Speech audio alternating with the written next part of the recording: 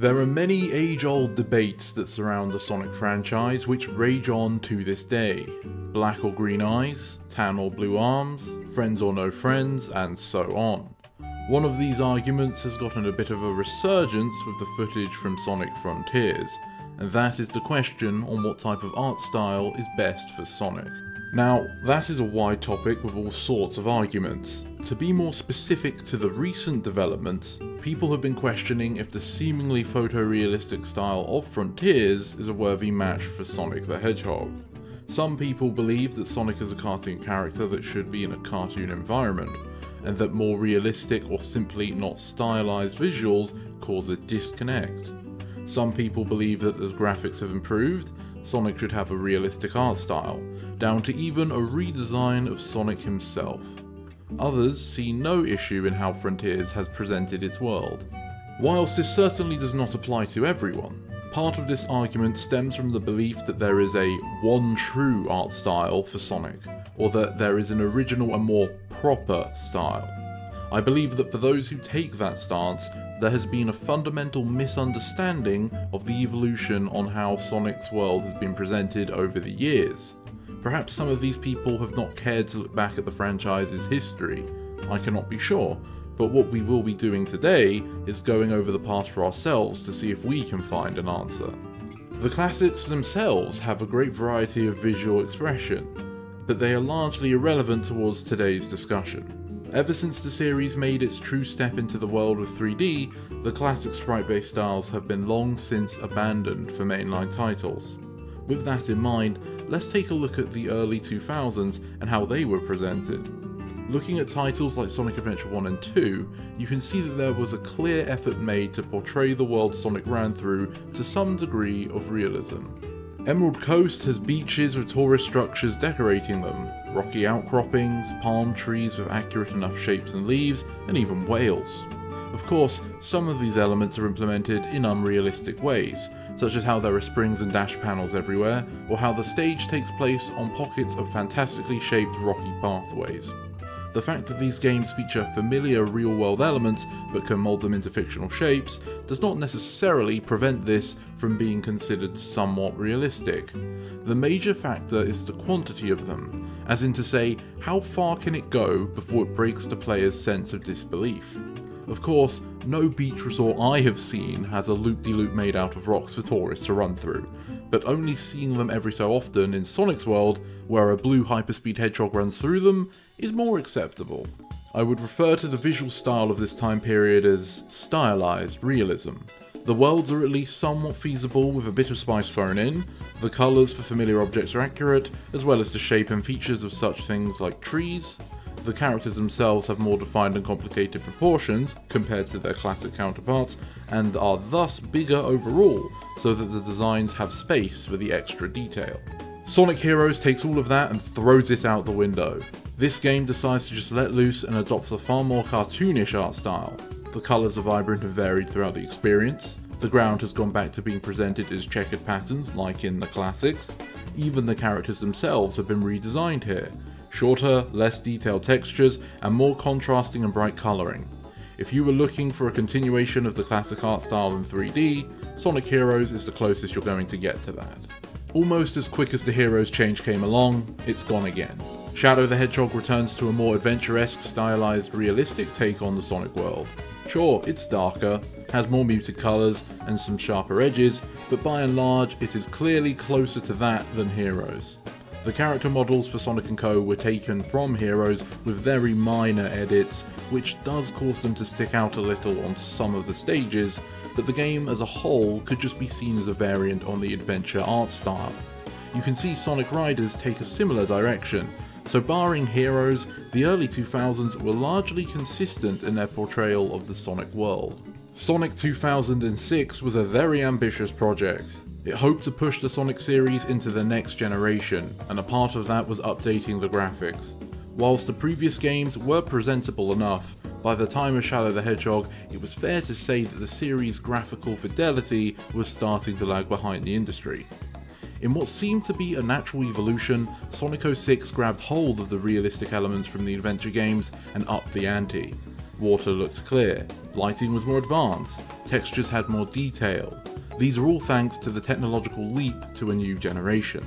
But the presentation was also clearly more intent on maintaining a degree of realism. Buildings were more accurately scaled. Sonic and Friends had been redesigned once again to have more details in adventure, and thus were bigger again as well.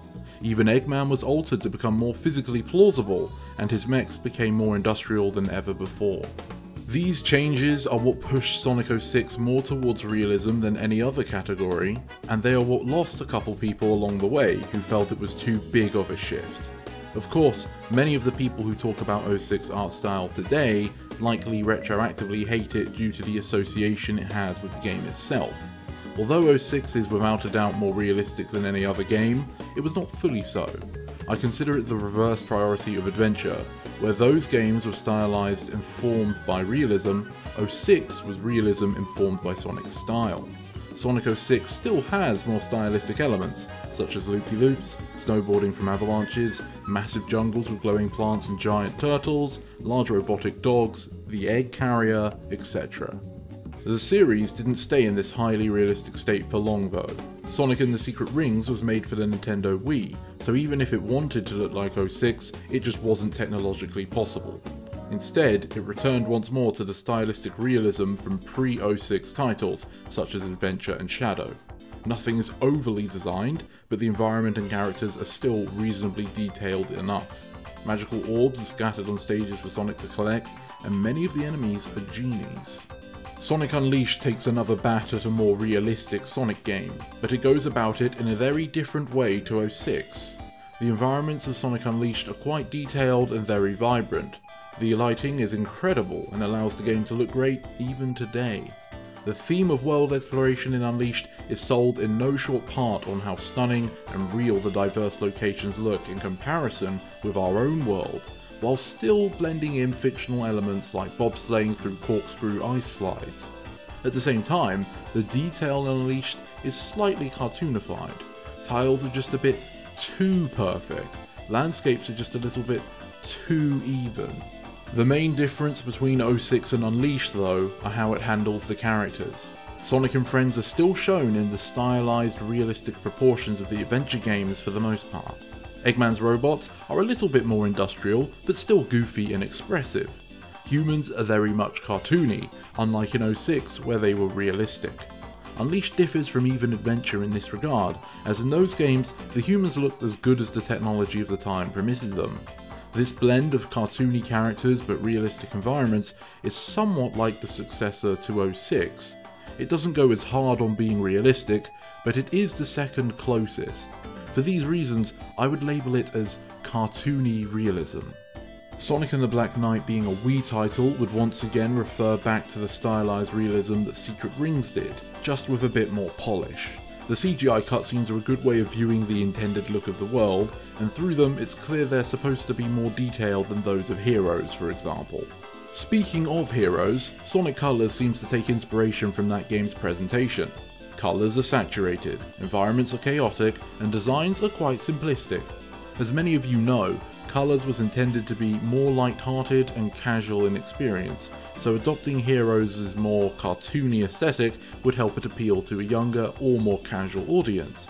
Unlike Heroes, the main characters have not been redesigned to match the environment, but the contrast here is less noticeable than the Heroes models in Shadow. Sonic Generations is an interesting one since it was celebrating all of Sonic at its time of release, even bringing back redesigned classic Sonic. Thankfully, since Generations features returning stages, it becomes quite easy to determine which category it falls into. The lighting is comparable to Unleash's, the environments have plenty of detail but don't conform 100% to life, and the characters are still stylized. Generations is clearly a continuation of Unleash's cartoony realism. Graphically, it is slightly less powerful than Unleashed, but in other regards it is the same visual style.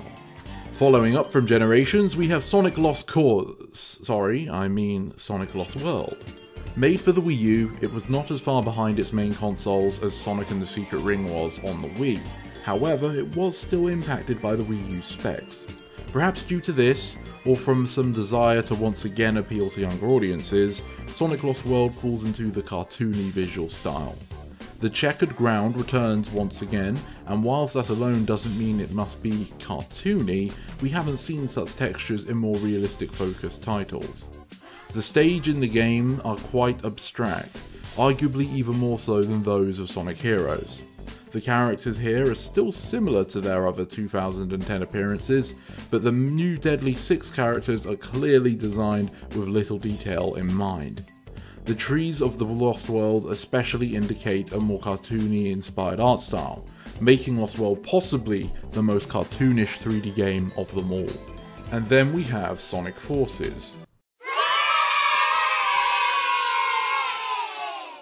Due to how Forces reused assets from numerous games such as Lost World and Generations, it becomes quite a bit harder to pin down what category it fits best.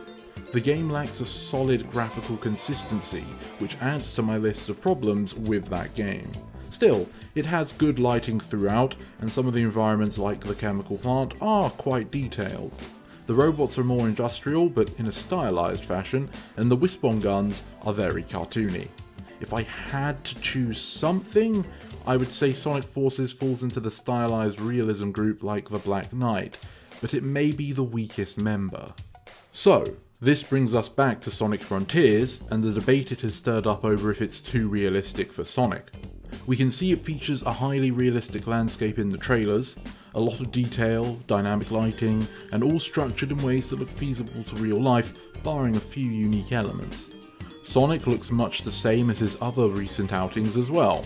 Sound familiar to you? It should if you've been paying attention. Sonic Unleashed was basically trying to go for the same look. Like with all the other games we've covered, there are slight differences, such as how Frontiers seems to be trying to maintain 06's take on the environmental detail, but adopts Unleashed's more stylized contrast with the characters. My conclusion, therefore, is the art style for Sonic Frontiers is perfectly fine. More importantly, it is nothing new.